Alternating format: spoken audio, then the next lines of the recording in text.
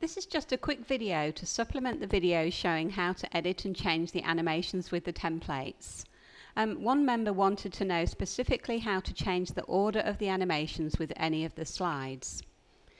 So with the animation tab selected and the animation pane toggled on,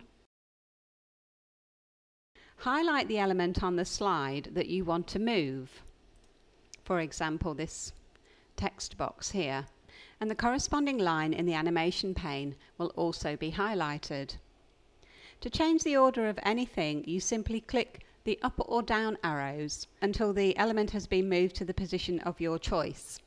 Always bear in mind that if you change the order of anything, you might also need to adjust the settings for whether the animation comes with or after the previous animation, and also the duration or the delay settings. You can do that from this menu here, or you can do it by clicking on this little drop down arrow and using the pop-up timing box.